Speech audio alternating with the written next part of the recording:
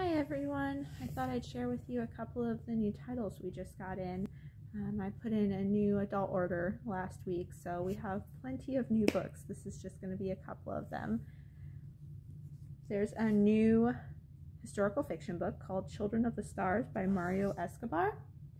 It's set during World War II, so if you're a big World War II fan, this is a new one.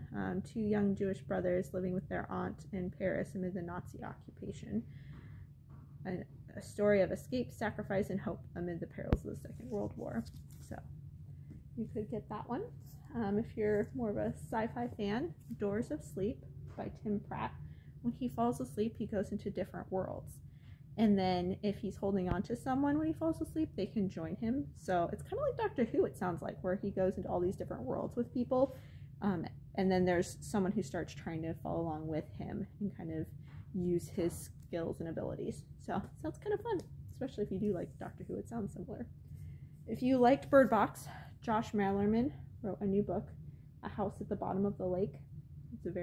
It sounds just like Bird Box where it's horror, but not set in the same world or anything. It's just a short little book, but they say it's expertly conjures a fairy tale nostalgia of first love, ignoring the warning signs even as the fear takes hold. So it sounds nice and creepy. If you like Iris Johansen's series, we have the new one in her Kendra series.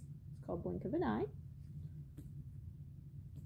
If you liked Circe, which I know Becky did a book club of, there's 1,000 Ships by Natalie Haynes. And it's the story of the women of Troy and kind of just rewriting that a little bit. So that sounds really, really good too. And then here's A Dance in Donegal by Jennifer Deibel. And it's another historical fiction book, 1920s. Maura is compelled to fulfill her mother's dying wish, become a teacher in Ballymun, the beloved village in Donegal, Ireland, she's heard so muup about.